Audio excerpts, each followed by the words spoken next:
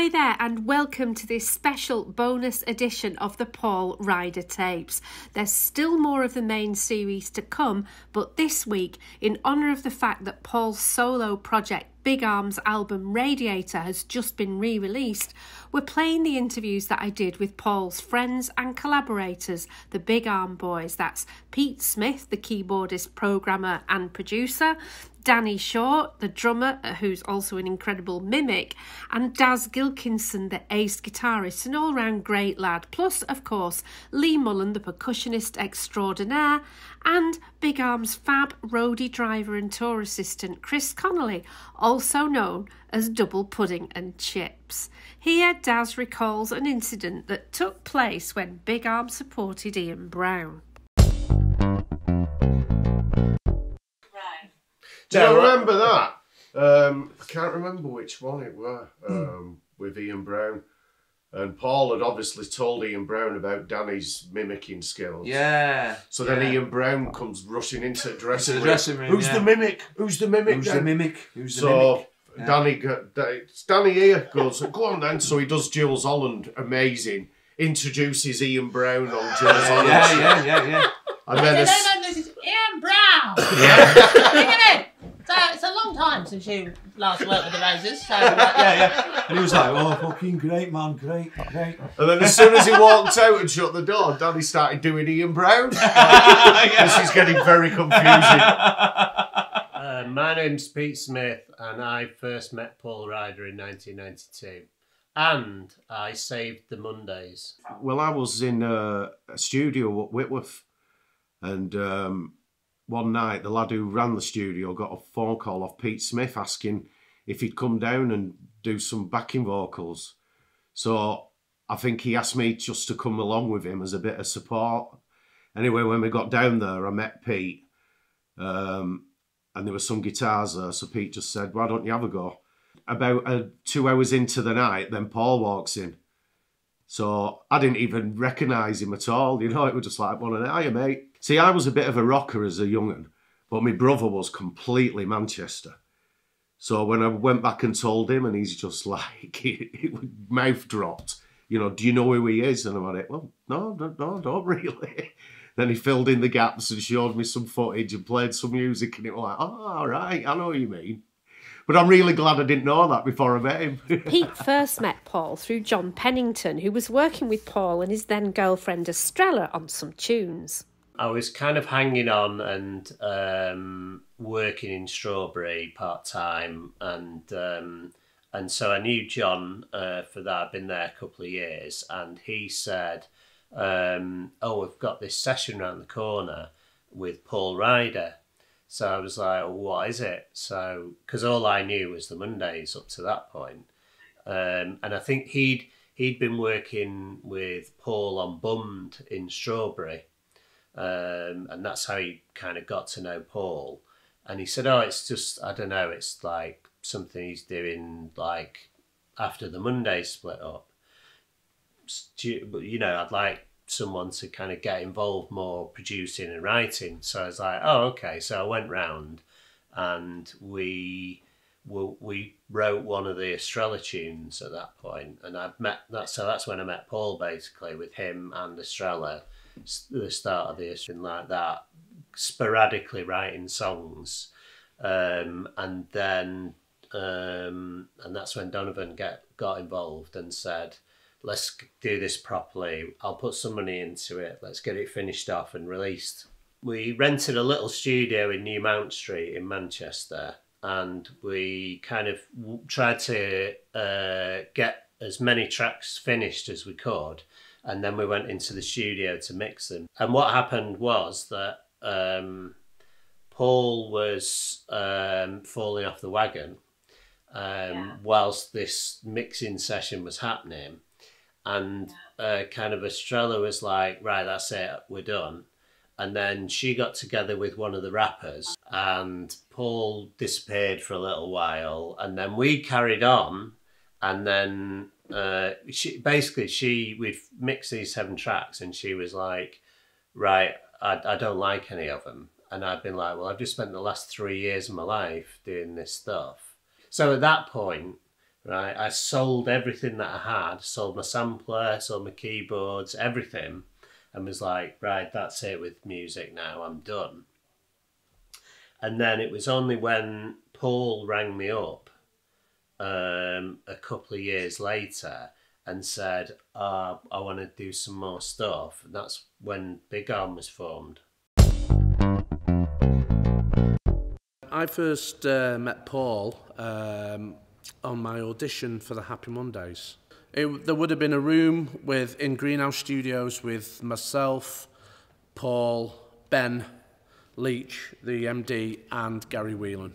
So my first impressions of Paul really were, he was the most welcoming, really. And we didn't really play very many of the sort of Happy Mondays songs, I remember. I think we just jammed, Paul made me feel very easy very quickly.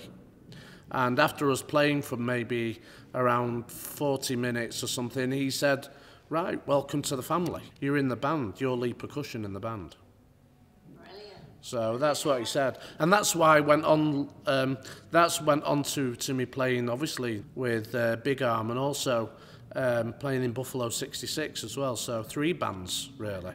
My name is Danny Short, and I first met Paul, I think it was in 2002, when a mutual friend, Rob Farrington, introduced the two of us. I used to house show with Rob, and obviously he knew that I was a musician and was always banging on about, you know, how he knew Paul and you need to meet him and maybe you could end up working with him at some point.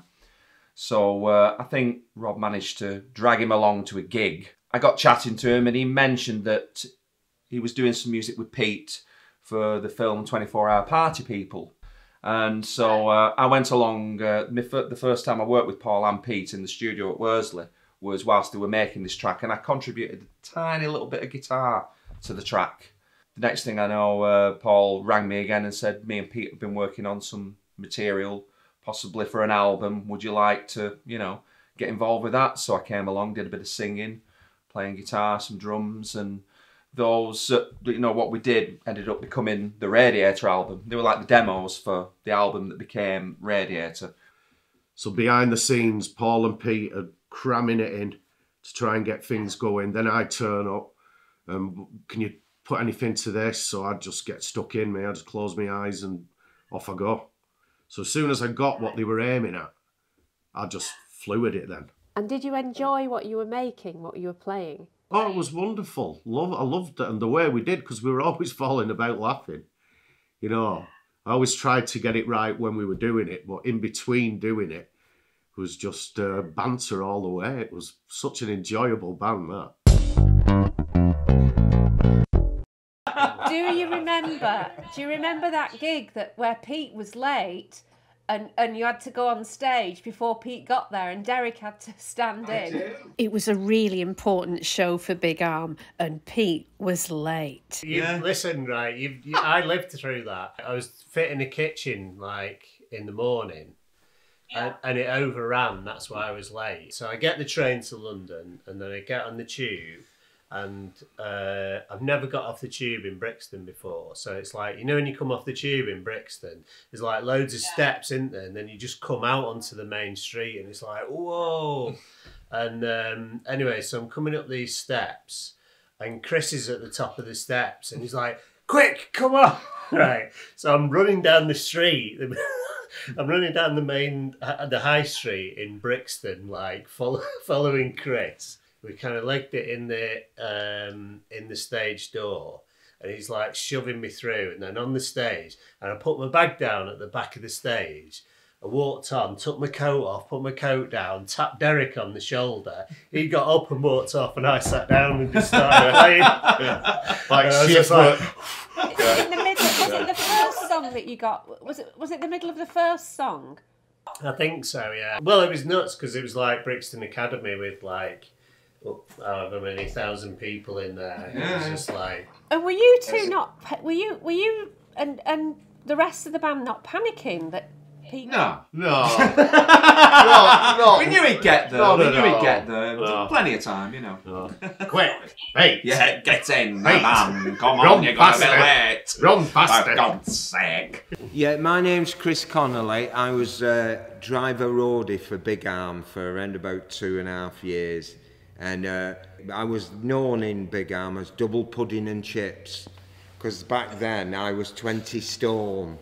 And I loved that nickname. A lot of people would have got a smack off me for that nickname. But Paul gave me that nickname and I loved it. If they would have made a carry-on film about a band, that was it. Being in Big Arm, being in and around Big Arm, what with Danny Short and all the lads. And Paul had his moments, he was hilarious. But me and Derek as well, driving to Berlin and back on our own like Max and Paddy. Double Pudding and Derek drove out there, drove all the equipment there, didn't they? We flew out there. And when we got there, Derek were grinning and chuckling as soon as I got there. And I thought there was something about to be sprung on us or something. I couldn't work out what it were. So then we pulls the van in and all these military come out with trolleys with mirrors on, checking, because they had to sink all these steel posts into the ground so we could drive in, and then all the posts come in. Proper military operation, checking underneath for bombs and devices, and thought, oh, this is full on. And right, you can start unloading your gear. So we starts pulling it out, and I don't know if you remember, Angela, I bought off eBay, it was like a missile artillery box, and it was all khaki green with yellow military numbers all over it. But I used to put my effect pedals in there, they fit perfectly. And Derek, well, that's what he was sniggering at, because he knew I forgot to change it. That should never have gone over. And as they're pulling out, I could see it, the last bit of gear come out, and I could see it. And just as I'm going for it, I can hear Derek going, Daz, your box. And I pulled it out, and this guard shouted that loud at me. I put my hands up. He screamed at me, put that down.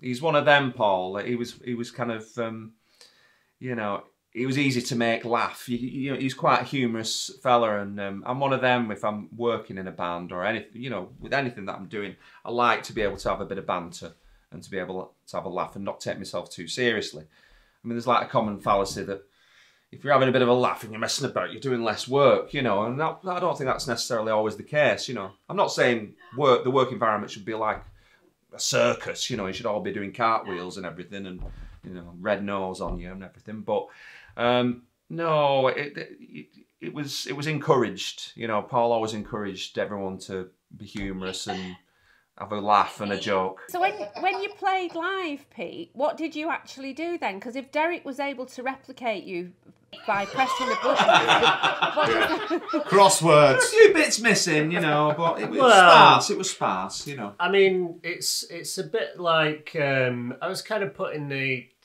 icing on the cake. Let's just put it like that. So if you'd not shown up until 6 songs in, would people have noticed? No.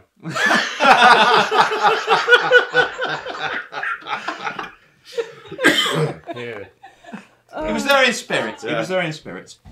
And yeah, I did play some parts, but I probably also had them on track just in case I didn't feel up to it that night. At the same time, guitarist Daz was also in an Oasis tribute band called Wonderwall. The first gig we did with Ian Brown was Brayhead Arena in Scotland. I think it's about 20,000 people or something. So the night before, I'd been in Birmingham doing a massive gig, as far as I was concerned. And there were about 3,500 there. And we get to the Ian, but we went straight from that gig. I brought Wonderwall with me, and we went straight to that gig. And I walked on the stage, and the stage was bigger than the venue I'd played in the night before. And that was a bit of a whoa. So I've got two great memories, right, from that night. The first one is when we're sat in catering and Ian Brown comes in. We were at sound check, and Ian Brown had just finished there, so we were on stage setting up ours, and then Ian Brown comes in screaming at everybody. Look, where's me fucking pie? Who's it all my scran? Who's had all me pie? Went mad at everybody, stormed out. He storms out through this door, shuts the door behind him. And then, like, about 10 seconds later, he comes out and says, "It's a cupboard." Won't you get out of this fucking building? That's what he said. I remember me and Lee kind of like, don't laugh. And I even remember Paul saying, "For God's sake, just leave it, just say it." The other memory from that gig was like, so we come on stage and I was like, "Oh, I've made it good here. I'm in a band. I'm supporting Ian Brown. It's like 6,000 cap arena. I'm like, this is going to be great." So we go up to play the first song. Someone launched like a drink at me, and it was like one of those Blue Wicked drinks or something. Coated me a Thai keyboard. It was just like really sticky. It's going to be one of those nights. I was like, I'll just put it on track. That's that then, isn't it?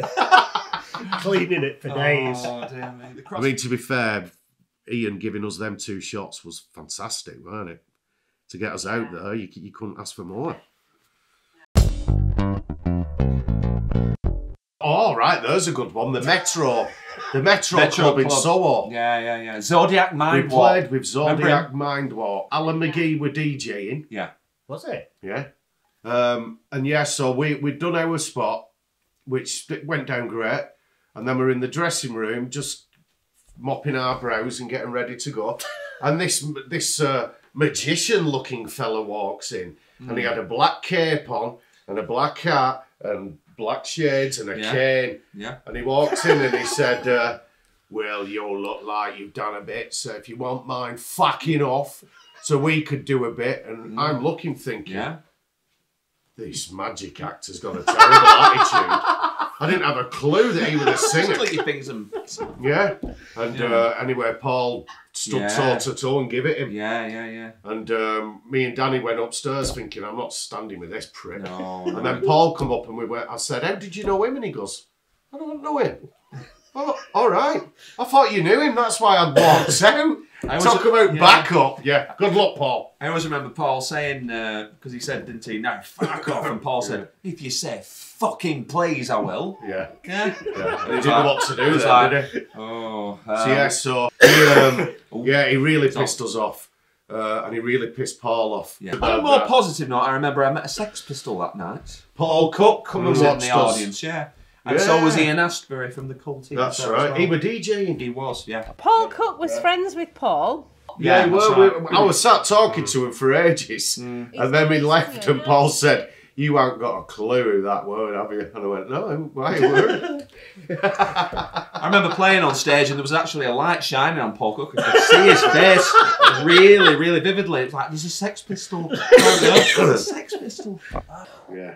What did you think about Paul singing? Because obviously that was a brand new thing for him from being a bass player.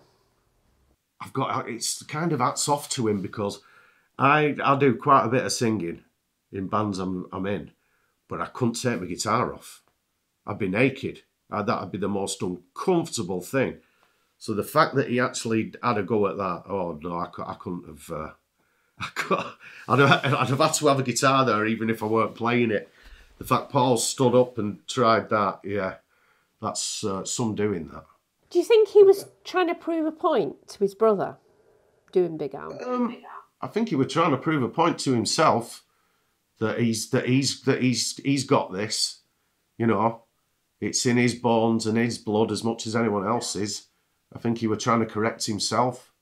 I knew Paul loved Talking Heads and loved that kind of stuff, and I think that what was really weird for me was that obviously all the bass was on track, so Paul could sing, and I thought that was really cool that Paul just decided to, he always said to me, "I want to be Brian Ferry in this band." I said to him, "Well, you've got the haircut and you've got the leather jacket, And he said, yeah, I want to be cool in this band. He said, I wasn't cool in the Mondays. He said, I want to be cool in this band. And do you think he pulled it off? I do, because,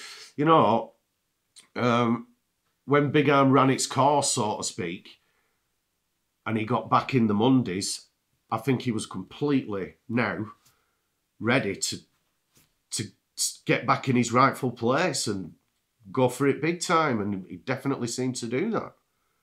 I think it served him well. It brought him back to, in the end, it brought him back to where he started. Do you think Big Arm would have been any different if he hadn't had his issues with drugs and stuff? Do you think that really got in the way of the success? I don't know. I wouldn't know what to say about that. I mean, yeah, I remember a few relapses with him. But when we did come together, the job was always done. There were nothing fell apart while we were halfway through anything. There was stuff behind the scenes, but so I don't know. I think it ran its course. But there was one really bad memory for me when me and Pete ended up having to drag Paul out of a drug house. I remember, I have a very vivid memory of driving with you to Gorton and going to that. Do you remember that? Yeah, I remember it vividly, yeah. I remember having conversations with you and you saying that he disappeared and he'd taken the car and you thought you knew where he was, but you weren't sure. Yeah, we went out for a drive round, couldn't find him. And then we went out another time and then And he was there. But I think we were in separate cars because I think I left you there with him because he said, oh, I've not finished yet. And I went off and left you there with him. Do you remember that? I've got so many memories that are a bit like that with Paul.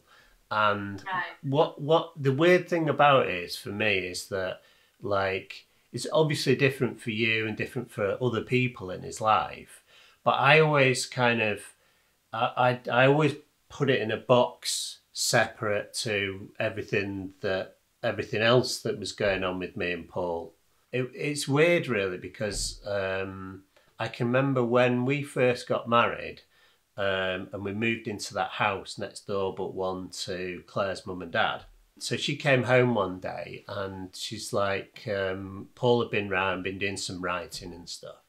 And she's like, what's with all the Kit Kats in the toilet? So I was like, what do you mean? She's like, oh, there's a load of Kit Kat wrappers. What's been going on? I was like, well, nothing. Why? And I was like, it didn't dawn on me at all. And then we kind of, she kind of taught me through it. And I was like, right, okay, that kind of figures. So that was kind of when we first started working together properly outside of the studio. So I was like, right, okay. But I was like, well, that's nothing to do with me, what he does in his personal life. Like, we're just making music together. That was kind of before we became friends, if you like. Did you not get to the point though where you knew a mile off whether he was using or not? No. You never turned it on. Well, I think, yeah, probably sometimes, yeah. But, yeah, I've never been good at that. Did you not feel traumatised? Like, look, that night when we went to that drug den to pull him out, did you not feel traumatised by that? Not really. I just felt a little bit embarrassed. For who? For all of us, really. It was just like, oh, what is this? Well, like, why am I here? Like, I was there supporting you and him, but it was just like kind of a bit awkward. Do you know what I mean? It's like, hi, Paul, fancy seeing you here. Because his face was just like total shock when I pitched up, and I think he was a lot more embarrassed that I was there. So.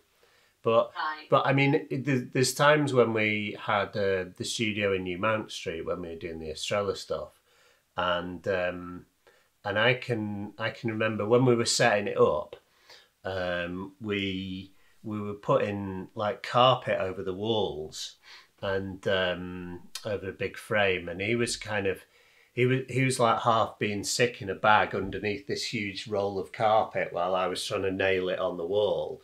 And it was just like, oh God, this is just like, it's hilarious, but also like terribly like tragic as well. There was one time when we were in there and there were loads of studios and management offices and stuff in there. And there was one day where we were looking after the neighbour's dog. And so I said to Paul, it got to lunchtime, I was like, I've got to go and feed the dog and let it out. So I'll be back in like an hour or something. So he was like, right, no worries, I'll stay here. So I went off, fed the dog, came back, and I opened the door, and like Paul sat there, and then this other guy called Chris from round the corner in the office was sat there, and they both looked up, and they had like some foil like that, and like just looked up at me in total shock. And Paul went, he made me do it, and Chris went, it was his fault.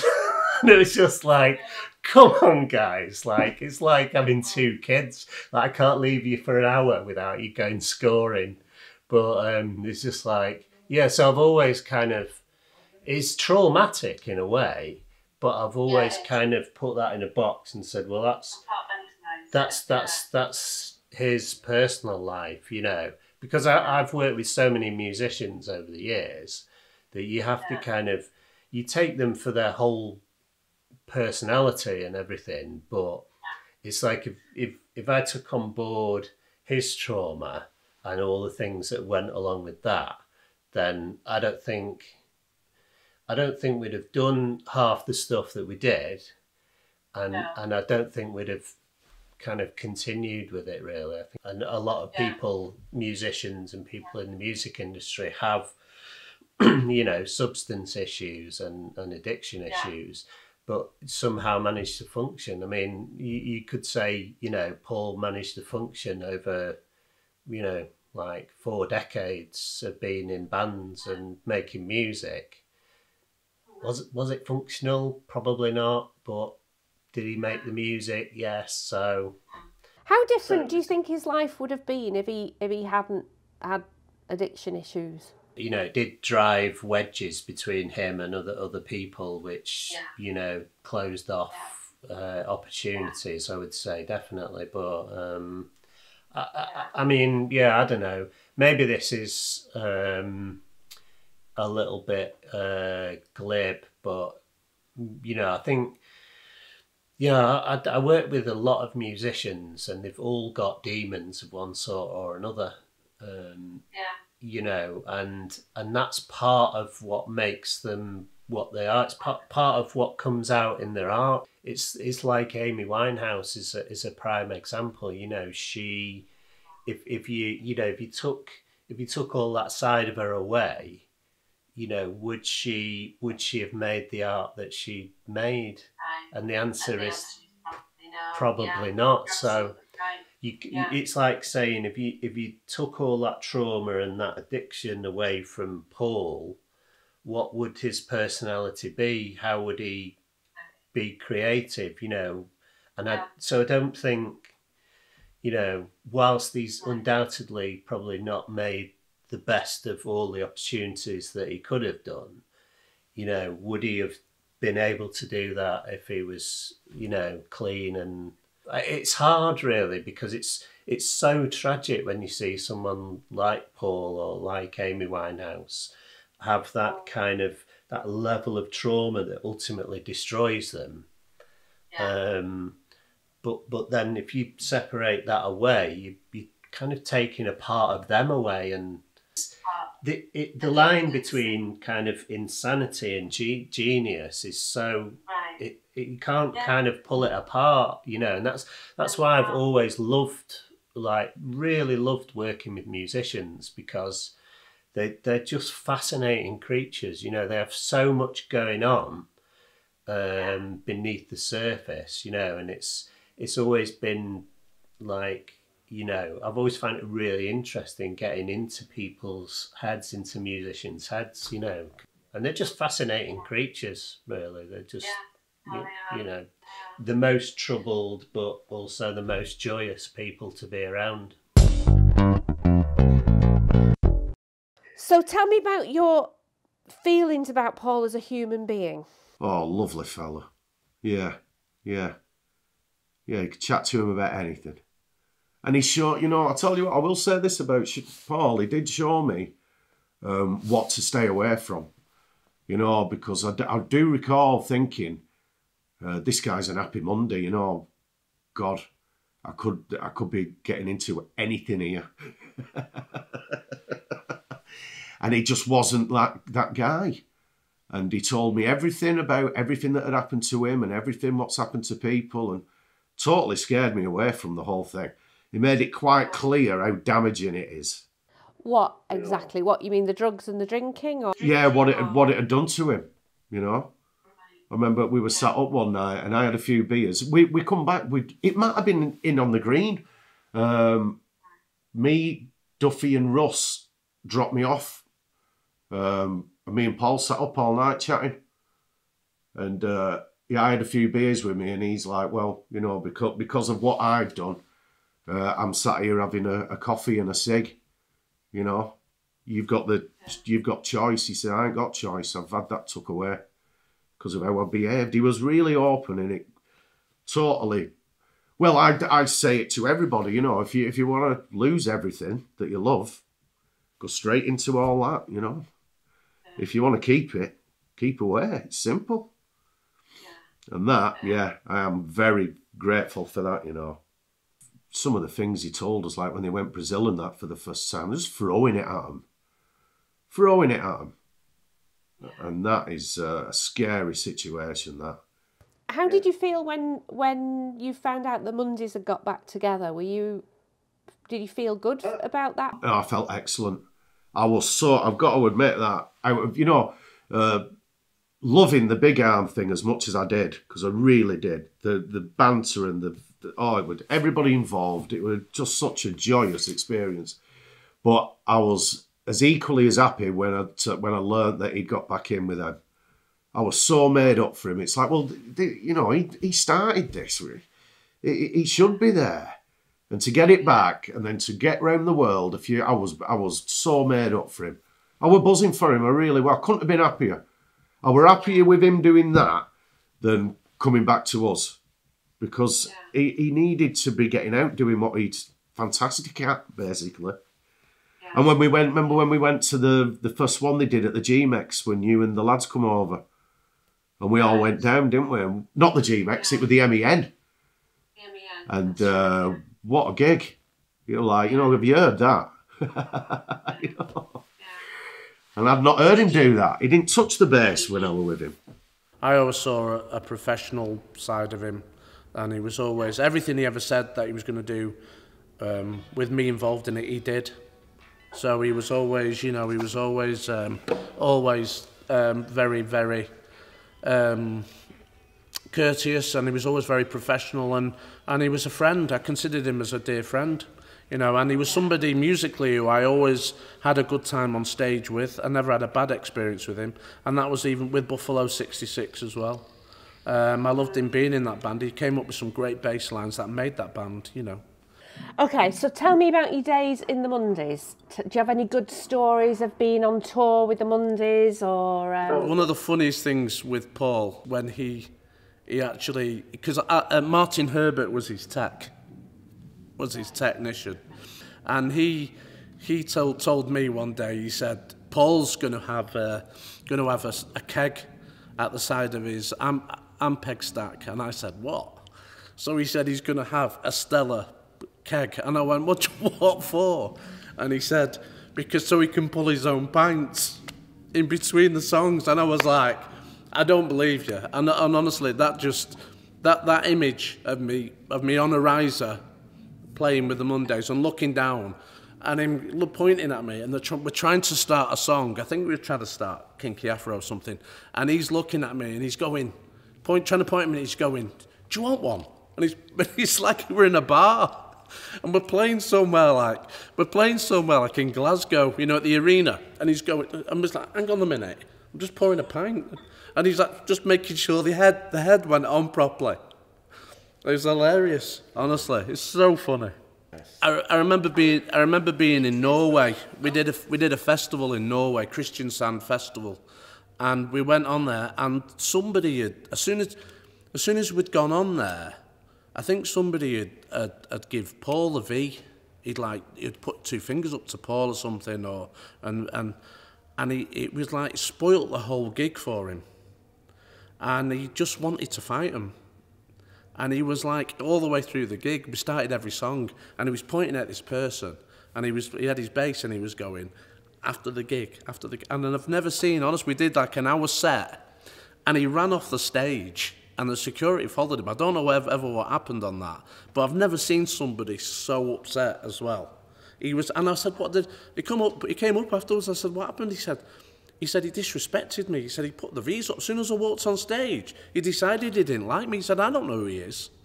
And then on that same, Garbage were on with us, and on the same, we went backstage, and Paul just decided that he wanted a food fight, and we're in catering backstage. And honestly, it was like something out of a Western. It was just, food was flying everywhere. It was ridiculous. That was backstage at a festival, and Paul started that. I don't mind saying that, and I don't know he won't mind me saying that.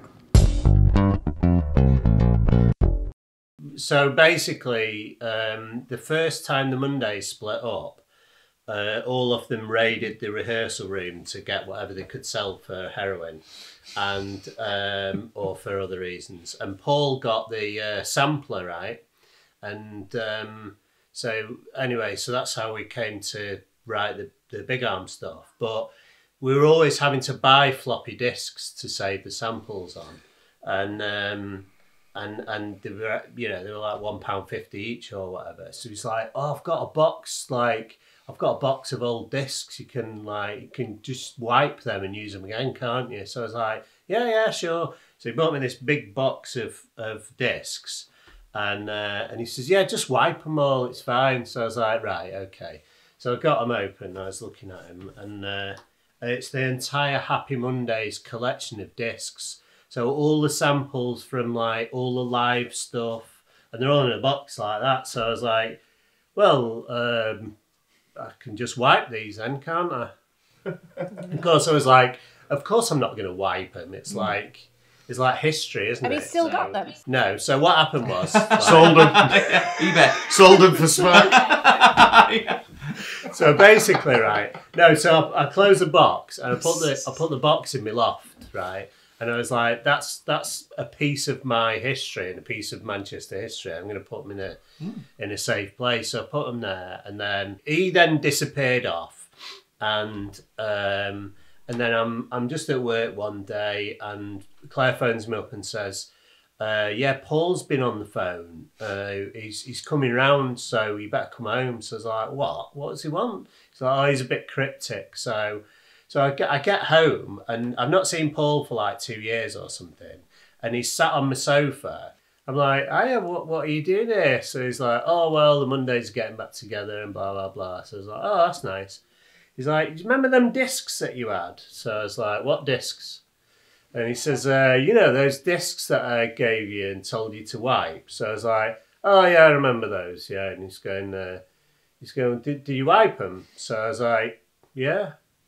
So they both like looked at each other and just went, oh, we're doomed, basically. So I brewed up, and I was like, no, actually, they're in the loft.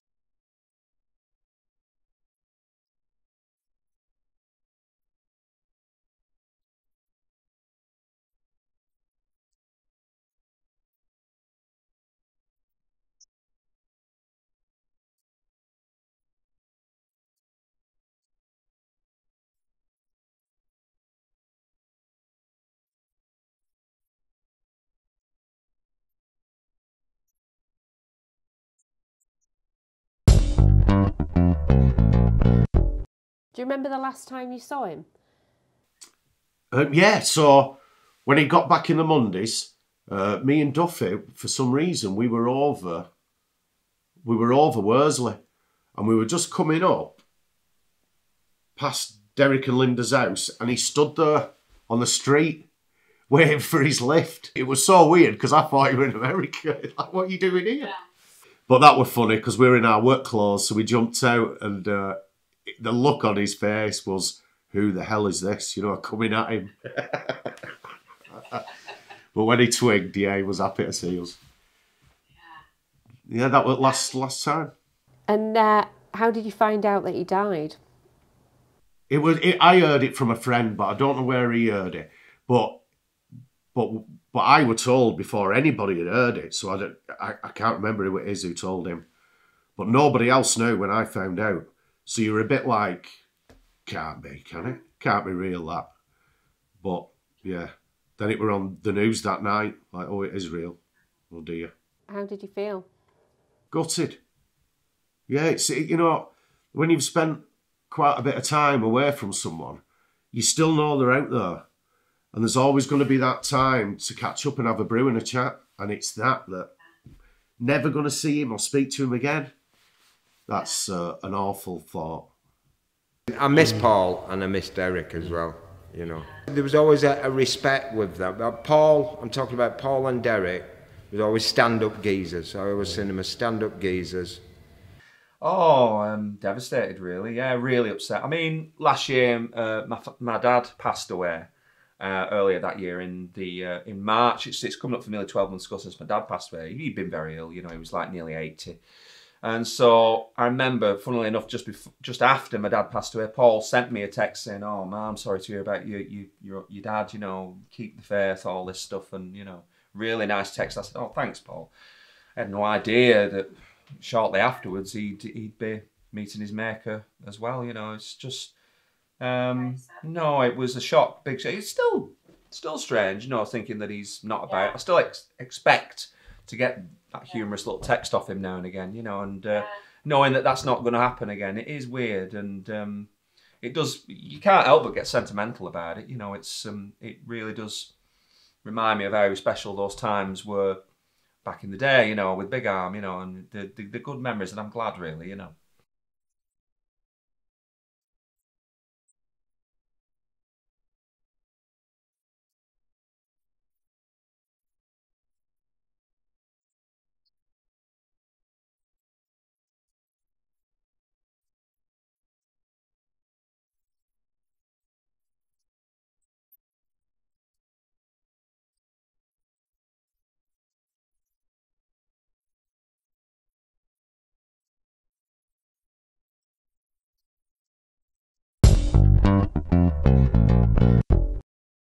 Oh, thank you so much, all of you. You've been amazing. Really, really, really good. Thanks for asking us. Yeah, thank you. No. It's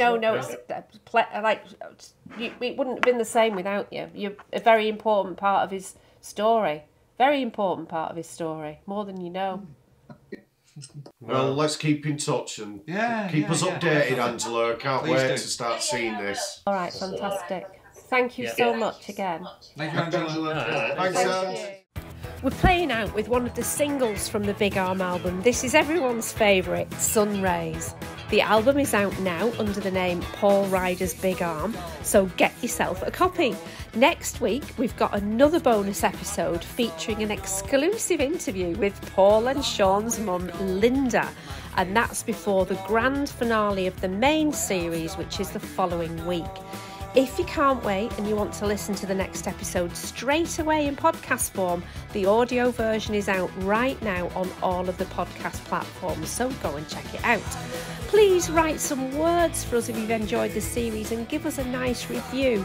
Subscribe to this channel as we've got loads more great stuff to come. Check out our shop via the website paulryder.tv. Christmas is coming, so there's lots of gift ideas there. Join in the conversation on our socials socials, and please support us by becoming a patron of the show at patreon.com/the Paul Ryder Tapes and help us to continue being able to bring you this content. Big love to each and every one of you, and special thanks this week go to Pete, Daz, Danny, Lee, and of course Double Pudding and Chips, aka the Big Arm Boys, and of course to the man himself, the late great Paul Anthony Ryder, for making all of this possible. Lots of love to all of you. See you next week. Bye. Sunny days, sunrise, sunrise.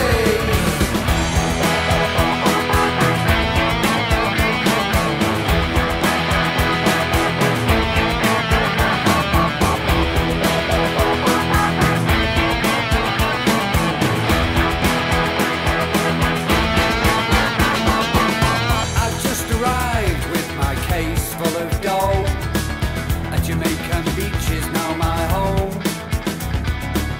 I wanted huts, that's what I got. A Jamaican beach is now my home.